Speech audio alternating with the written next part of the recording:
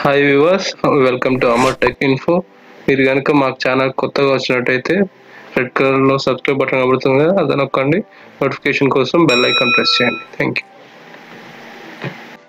Friends, previous వీడియోలో మనం Umang app ద్వారా పిఎఫ్ విత్డ్రాల్ ఎలా చేసుకోవాలి, పిఎఫ్ బ్యాలెన్స్ ఎలా చెక్ చేసుకోవాలో చూసుకున్నాం కదా. ఈ వీడియోలో మనం పిఎఫ్ అడ్వాన్స్ క్లెయిమ్ ఎలా చేయాలో నేర్చుకుందాం. పిఎఫ్ అడ్వాన్స్ అంటే ఫామ్ 31 క్లెయిమ్ ఎలా చేయాలో నేర్చుకుందాం. మీరు ఆర్గనైజేషన్లో ఉన్నప్పుడే, అంటే మీరు ఆల్రెడీ వర్క్ చేస్తున్నప్పుడే మీరు పిఎఫ్ అడ్వాన్స్ అనేది క్లెయిమ్ చేసుకోవచ్చు. అది ఎలానో ఒకసారి మనం చూసుకుందాం. సేమ్ యూఎన్ అని చెప్పేసి గూగుల్ సెర్చ్ బాక్స్లో టైప్ చేసి సెర్చ్ చేసినట్టయితే ఇక్కడ ఫస్ట్ లింక్ చూపిస్తుంది కదా, యూఎన్ పిఎఫ్ అని. దీనిపైన క్లిక్ చేయాలి. చేసిన తర్వాత మనకి నెక్స్ట్ పేజ్ ఇలా ఓపెన్ అవుతుంది. దీంట్లో యూఎన్ పాస్వర్డ్ క్యాప్చర్తో మనం ఇక్కడ లాగిన్ అయిపోతే మనకు మెంబర్ హోమ్ ఓపెన్ అవుతుంది. మెంబర్ హోమ్ వచ్చేసి ఇలా ఉంటుంది. ఇక్కడ మన పర్సనల్ డీటెయిల్స్ ఉంటాయి. ఇక్కడ వచ్చేసి మనకి మెన్యూ ఉంటుంది. మెన్యూలో ఆన్లైన్ సర్వీసెస్ అని చూపిస్తుంది కదా, దీంట్లో మనం ఇక్కడ నుంచి క్లెయిమ్ చేసుకోవచ్చు. ఇక్కడ ఫామ్ 31 చూపిస్తుంది కదా, ఫామ్ 31 మనం చేయాలంటే ఇక్కడ నుంచి క్లెయిమ్ అని క్లిక్ చేయాలి. క్లిక్ చేసిన తర్వాత మనకు నెక్స్ట్ పేజ్ ఇలా ఓపెన్ అవుతుంది. ఇక్కడ బ్యాంక్ అకౌంట్ లాస్ట్ 4 digits జరుగుతుంది. లాస్ట్ 4 digits ఎంటర్ చేయాలి. మనం 4 digits ఎంటర్ చేసిన తర్వాత వెరిఫై అని క్లిక్ చేయాలి. వెరిఫై క్లిక్ చేసిన తర్వాత ఇక్కడ చూపిస్తుంది ఎస్ అని చెప్పేసి క్లిక్ చేస్తే కంటిన్యూ అవుతుంది. ఇక్కడ ప్రొసీడ్ ఫర్ ఆన్లైన్ క్లెయిమ్ పైన క్లిక్ చేయాలి. క్లిక్ చేసిన తర్వాత ఫ్రెండ్స్ ఇక్కడ మనకి పర్సనల్ డీటెయిల్స్ పైన చూపిస్తుంది కదా, కింద I want to apply for అని చెప్పి చూపిస్తుంది కదా, దీనిపైన క్లిక్ చేసుకోవాలి. ఇక్కడ మనం ఫామ్ 31 కోసం క్లెయిమ్ చేస్తున్నాం కాబట్టి పిఎఫ్ అడ్వాన్స్ ఫామ్ 31 పైన క్లిక్ చేస్తాం. దీని తర్వాత purpose of which advance is required అని చెప్పి చూపిస్తుంది కదా, ఇక్కడ సెలెక్ట్ అడ్వాన్స్ పేరా ఏం కావాలో అది ఇక్కడ మనం సెలెక్ట్ చేసుకోవాలి. అది ఏంటంటే చూద్దాం ఒకసారి. ఇక్కడ మనకు కొత్తగా out break of pandemic COVID-19 అని చెప్పి చూపిస్తుంది కదా. ఈ COVID-19 ఈ కరోనా కోసమే, కరోనా కోసం మనం లాక్డౌన్ చేసుకుని ఇంటి దగ్గర ఉన్నాం కదా, దీనికోసం మనం కొత్తగా ఇది ఇంట్రడ్యూస్ చేశారు. దీని ద్వారా కూడా మనం పిఎఫ్ అడ్వాన్స్ క్లెయిమ్ చేసుకోవచ్చు.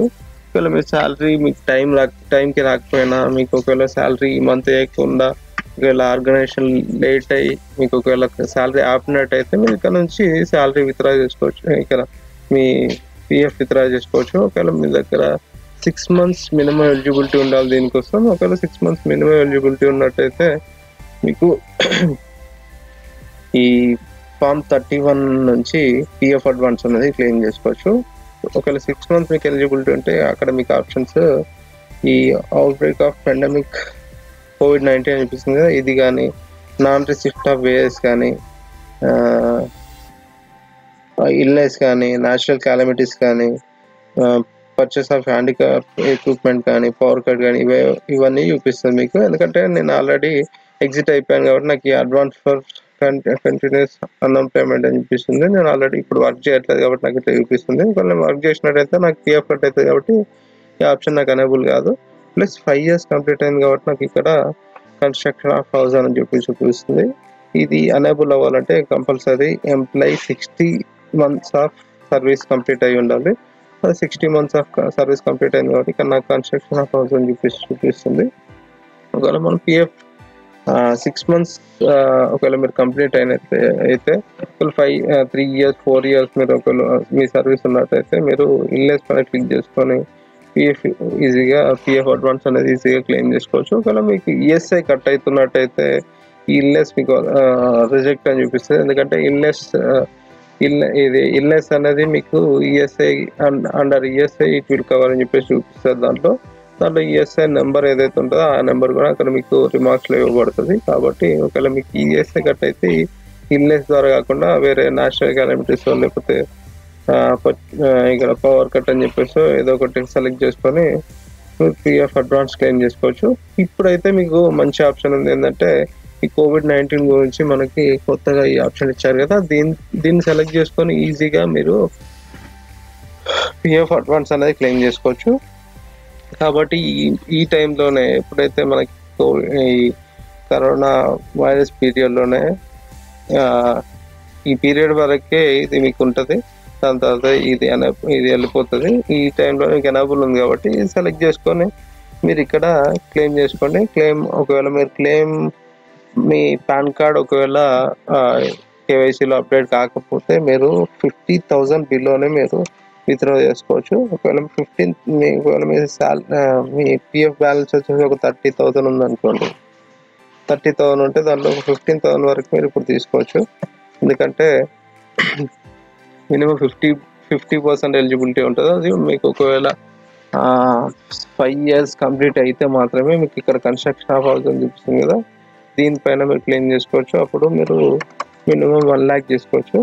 1 lakh వరకు మీరు క్లెయిమ్ చేసుకోవచ్చు. అమౌంట్ మాక్సిమం అమౌంట్ 1 lakh వరకు క్లెయిమ్ చేసుకోవచ్చు. ఒకవేళ మీ అమౌంట్ ఇంకా ఎక్కువ ఉన్నట్టయితే ఒకవేళ మీది 1,50,000 మీ అకౌంట్లో ఉందనుకోండి, 1 year అంటే ఎంత తక్కువ శాలరీ వచ్చినా కూడా మీకు 1 lakh అయితే క్రాస్ అవుతుంది. ఒకవేళ 5 years కంప్లీట్ అయితే 1 lakh అయితే క్రాస్ అవుతుంది. కాబట్టి ఈ 1 lakh అనేది మీరు ఈజీగా అక్కడ క్లెయిమ్ చేసుకోవచ్చు.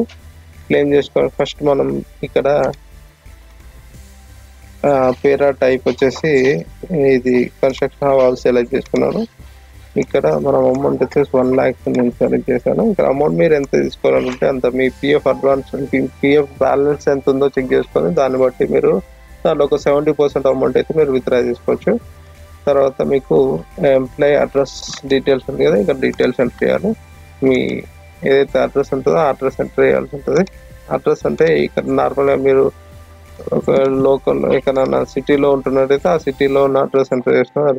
ఎందుకంటే దీనికి వచ్చేది ఏముండదు, జస్ట్ ఇది రెఫరెన్స్ కోసం మీరు ఎక్కడి నుంచి అప్లై చేస్తున్నారు, ఎంప్లాయీ అడ్రస్ అన్నట్టు ఇది ఏదైతే మీరు ఈఎస్ఎల్ ఇచ్చారో ఆ అడ్రస్ ఎంటర్ చేసినా అయిపోతుంది. జస్ట్ నార్మల్గా మీ విలేజ్, మండల్, డిస్టిక్,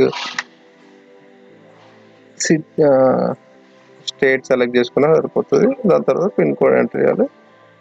వేసిన తర్వాత మనకి ఇక్కడ స్కాన్ కాపీ ఆఫ్ చెక్ కానీ పాస్బుక్ కానీ అడుగుతుంది కదా. ఇక్కడ చెక్ అయినట్టయితే దానిపైన క్యాన్సల్డ్ అని చెప్పేసి రాసేసి కింద మీరు సైన్ ఉండాలి. ఏదైతే మీరు చెక్ సబ్మిట్ చేస్తున్నారో ఆ చెక్ పైన కంపల్సరీ మీ నేమ్ ఉండాలి. ఏదైతే మీకు ఇక్కడ నేమ్ ఉంది కదా, ఇక్కడ అబ్బు అమరేందర్ ఉంది కదా, సేమ్ అదే నేమ్ మీకు చెక్ పైన ఉండాలి. ఒకవేళ మీరు ఏ బ్యాంక్ అయితే సబ్మిట్ చేస్తున్నారో ఆ బ్యాంక్లో సేమ్ నేమ్ ఉండేటట్టు ఒకసారి చూసుకోండి. అది మీ చెక్ పైన ఉండాలి కంపల్సరీ. ఒకవేళ చెక్ పైన లేకపోతే మీ దగ్గర పాస్బుక్ ఉంటే పాస్బుక్ అయినా మీరు అక్కడ అప్లోడ్ చేయొచ్చు. పాస్బుక్ అనేది ఫోటో తీసుకొని, అంటే మనం ఫోన్లో ఫోటో తీసుకున్నా కూడా సరిపోతుంది. కాకపోతే దాని సైజ్ వచ్చేసి 100 KB to 500 KB మధ్యలోనే ఉండాలి. అది పీడిఎఫ్ అయినా జేపీజీ ఫార్మాట్లో ఉన్నా కూడా అది ఇక్కడ సెలెక్ట్ చేసుకోవచ్చు. మీరు అది స్కాన్ చేసి పెట్టుకున్న తర్వాత మీరు ఇక్కడ నుంచి చూస్ ఫైల్ పైన సెలెక్ట్ చేసుకొని ఆ ఫైల్ చూస్ చేసుకొని ఇక్కడ అప్లోడ్ చేయాల్సి ఉంటుంది. దాని తర్వాత ఒకవేళ మీరు అప్లోడ్ చేసిన ఫైల్ చెక్ చేసుకోవాలనుకున్నా కూడా ఇక్కడ నుంచి చెక్ చేసుకోవచ్చు. దీని తర్వాత మనం చెక్ బాక్స్ అని క్లిక్ చేయాలి. ఇక్కడ చెక్ బాక్స్ చూపిస్తుంది కదా, నువ్వే అప్లై చేస్తున్నట్టు ఇక్కడ కన్ఫర్మేషన్ ఇవ్వడం అన్నట్టు చెక్ బాక్స్ పైన క్లిక్ చేయడం అంటే. దాని తర్వాత ఇక్కడ ఆధార్ అథెంటికేషన్ కోసం ఓటీపీ వస్తుంది. ఆ ఓటీపీ ఎందుకంటే అది నీ బయోమెట్రిక్, ఒకవేళ బయోమెట్రిక్ అయితే డైరెక్ట్ మీకు బయోమెట్రిక్ తీసుకుంటుంది. ఇక్కడ నువ్వు ఆన్లైన్లో చేస్తున్నావు కాబట్టి కంపల్సరీ అది నీ ఏదైతే రిజిస్టర్డ్ మొబైల్ నెంబర్ ఉంటుందో ఆధార్తో, ఆ మొబైల్ నెంబర్కి ఓటీపీ వస్తుంది. ఆ ఓటీపీ ఇక్కడ మీరు క్లిక్ చేసిన తర్వాత ఒక బాక్స్ వస్తుంది ఓటీపీ ఎంటర్ చేయడానికి. దానిపైన ఎందుకంటే నేను చెక్ అప్లోడ్ చేయలేదు కాబట్టి నేను క్లిక్ చేయట్లేదు. అప్లోడ్ చేసిన తర్వాత అది క్లిక్ చేస్తే మీకు ఆధార్కి ఓటీపీ వస్తుంది. ఓటీపీ ఎంటర్ చేసి సబ్మిట్ చేసినట్టయితే మీకు క్లెయిమ్ సబ్మిట్ అయిపోతుంది. దానికోసం అక్నాలెడ్జ్మెంట్ పీడిఎఫ్ కూడా ఒకటి వస్తుంది, అది డౌన్లోడ్ చేసుకోవచ్చు మీరు. అది ఏంటంటే జస్ట్ అక్నాలెడ్జ్మెంట్, మీరు పిఎఫ్ సబ్మిట్ చేసినట్టు అక్నాలెడ్జ్మెంట్ ఉంటుంది. ఏ డేట్ సబ్మిట్ చేశారు, ఎంత అమౌంట్ సబ్మిట్ చేశారు, మీ పేరా టైప్ ఏంటి, మీ పిఎఫ్ అడ్వాన్స్ టైప్ ఏంటి, పిఎఫ్ క్లెయిమ్ టైప్ ఏంటి, అవన్నీ దాంట్లో ఉంటాయి ఫ్రెండ్స్. ఇలా పిఎఫ్ అడ్వాన్స్ పిఎఫ్ సబ్మిట్ చేసిన తర్వాత పిఎఫ్ క్లెయిమ్ స్టాటస్ ఎలా చెక్ చేసుకోవాలో ఒకసారి మనం చెక్ చేసుకున్నాం. ఇక్కడ ట్రాక్ క్లెయిమ్ స్టాటస్ అని చూపిస్తుంది కదా, ఇక్కడికి వెళ్ళాలి. దీంట్లోకి వెళ్తే మనకి ఇక్కడ నేను పిఎఫ్ క్లెయిమ్ సబ్మిట్ చేశాను. ఇక్కడ ఫామ్ 31 ఉంది కదా, ఫామ్ టైప్ వచ్చి ఫామ్ 31 త్రూ ఇన్నిసార్లు చేస్తే నాకు 1 టైం మాత్రమే సెటిల్ అయింది. అదేంటంటే కన్స్ట్రక్షన్ ఆఫ్ హౌస్. నేను నెక్స్ట్ టైం చేసినవన్నీ ఇల్నెస్ పైన చేశాను. ఇల్నెస్ పైన చేస్తే నాకు ఈఎస్ఐ కట్ అయింది కాబట్టి ఇల్నెస్ అనేది ఈఎస్ఐ అండర్ ఈఎస్ఐ కవర్ అవుతుంది కాబట్టి మీకు క్లెయిమ్ చేసుకోవాలని చెప్పి చూపించింది. మీరు కన్స్ట్రక్షన్ ఆఫ్ హౌస్ పైన చేసుకున్నట్టయితే మీకు 1 టైం మాత్రమే అది క్లెయిమ్ చేసుకోవాలని ఉంటుంది. కాబట్టి ఒకవేళ మీరు ఎంత అమౌంట్ కావాలనుకుంటారో అంత అమౌంట్ ఒకటేసారి చేసుకోండి ఫ్రెండ్స్. ఒకవేళ నేను ఇప్పుడు చేసుకుంటాను నెక్స్ట్ మళ్ళీ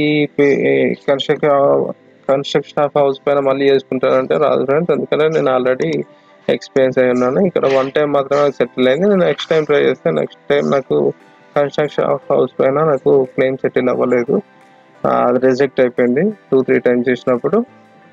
ఇక్కడ మీరు క్లెయిమ్ సబ్మిట్ చేసినప్పుడు ఫామ్ 15G ఏమైనా అడిగినట్టయితే, అంటే మీరు 5 years సర్వీస్ బిలో ఉంటే కంపల్సరీ ఫామ్ 15G అడుగుతుంది. ఫామ్ 15G ఏంటంటే మీ పాన్ కార్డ్ ఒకవేళ అప్డేట్ కాకపోతే, మీ కేవైసీలో పాన్ కార్డ్ అప్డేట్ కాకపోతే అది యాక్సెస్ పర్పస్లో ఫామ్ 15G అడుగుతుంది. కాబట్టి ఫామ్ 15G మీరు అప్లై చేయడం ఎలా అప్లోడ్ చేయాలి, అది ఎక్కడి నుంచి డౌన్లోడ్ చేసుకోవాలి, ఎలా ఫిల్ చేయాలి, అవన్నీ డీటెయిల్స్ నేను మీకు క్లియర్గా నేను నెక్స్ట్ వీడియోలో మీకు ఎక్స్ప్లెయిన్ చేస్తాను ఫ్రెండ్స్. ఈ వీడియోలో ఇంతే ఫ్రెండ్స్. ఒకవేళ మీరు మా వీడియోని కంటిన్యూ ఫాలో అవ్వాలనుకుంటే మీరు సబ్స్క్రైబ్ చేయండి, బెల్ ఐకాన్ పైన ప్రెస్ చేయండి ఫ్రెండ్స్. Thank you. అదేవిధంగా ఫ్రెండ్స్, ఇంకా ఈపీఎఫ్ గురించి ఎలాంటి ఇన్ఫర్మేషన్ కావాలనుకున్నా కూడా ఈపీఎఫ్ స్టాటస్ అనే వెబ్సైట్ ఉంది కదా, ఈ వెబ్సైట్లోకి వెళ్ళి మీరు అన్ని చెక్ చేసుకోవచ్చు. ఇక్కడ ఉన్నాయి కదా డీటెయిల్స్, క్లెయిమ్ స్టాటస్ కానీ, ఈపీఎఫ్ విత్డ్రాల్ కానీ, పిఎఫ్ బ్యాలెన్స్ చెక్ చేసుకోవడం కానీ, ఏదైనా కూడా ఫామ్ 10C త్రూ మీరు పిఎఫ్ ఎట్లా విత్డ్రా చేసుకోవాలని అనే దాని గురించి, ప్రతి ఒక్క దాని గురించి మీరు ఈ వెబ్సైట్లోకి వెళ్ళి మీరు తెలుసుకోవచ్చు. ఈ వెబ్సైట్ లింక్ అనేది నేను డిస్క్రిప్షన్లో ఇస్తాను, చెక్ చేసుకోండి. Thank you friends.